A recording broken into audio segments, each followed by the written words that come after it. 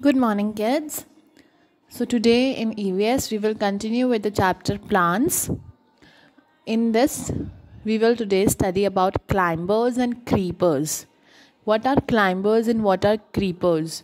Climbers किससे बनता है? Climb मतलब चढ़ना, right? Climb का मतलब होता है चढ़ना, okay?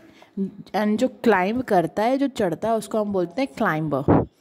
क्रीपर्स मतलब जो फ्लोर के ऊपर ही फैलता रहता है.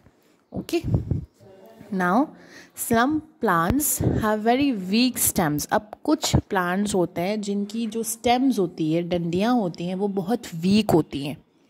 दे यूज़ अदर प्लांट्स, रॉक्स और walls for support when they grow. ठीक है, तो कुछ ऐसी प्लांट्स होते हैं जिनकी स्टेम्स इतनी वीक होती है कि वो विदाउट सपोर्ट अपने आप खड़ी नहीं हो सकती.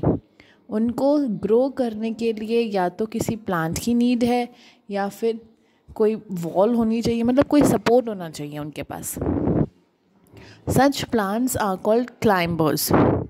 ग्रेप, ओके, ग्रेप्स की जो वाइन होती है, अंगूर जो उसकी बेल होती है, बोगनवेलिया होता है, पीस होते हैं. हमारे घर में, सबके घर में मनी प्लांट है.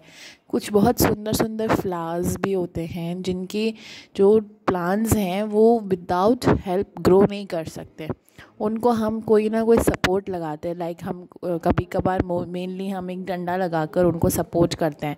उनको किसी वायर से बांध कहीं पर चढ़ाते हैं, राइट? तो इस तरीके से ये होते हैं क्लाइंबर्स. अब हम पढ़ रहे हैं some plants with weak stem. ठीक है, तो क्या होता है, क्लाइंबर्स की भी वीक स्टेम होती है और क्रीपर्स की भी वीक स्टेम होती है. Grow along the ground. Grow along the ground, अब ये क्या होती है, they need support to grow. इनको जब सपोर्ट मिलता है तो ये ऊपर चढ़ती हैं. ओके, बट इनको क्या होता है, ये सिर्फ ग्राउंड के सहारे आगे फैलती रहती है. ओके, वो ऊपर नहीं चढ़ती है. They are called creepers.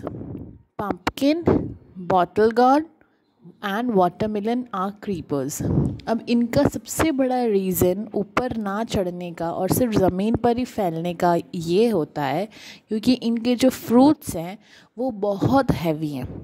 आपको पता है वाटरमेलन कितना हैवी है, राइट?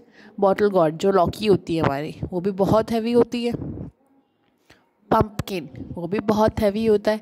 तो इनके ये जो प्लांट्स होते हैं ये ऊपर चढ़ ही नहीं पाते बिकॉज इनके जो फ्रूट्स हैं वो इतने हैवी होते हैं कि उनको ज़मीन पर ही रहना पड़ता है. अंडरस्टूड?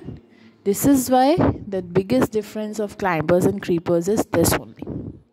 ओके, क्लाइंबर्स किसी के सपोर्ट से ऊपर चढ़ जाता है बट क्रीपर्स ज़मीन पर ही रहता है. Now next, parts of a plant. Parts of a plant we all know कि हमारे हर प्लांट का एक पार्ट होता है, right? That ma'am will going to teach you in your live class also and in our next class also. Okay, till then, good day, and do learn the 2 chapters that we have already done, because उसका फिर जब next week हम लोग test लेंगे तो it will be easy for you to learn. All right, good day.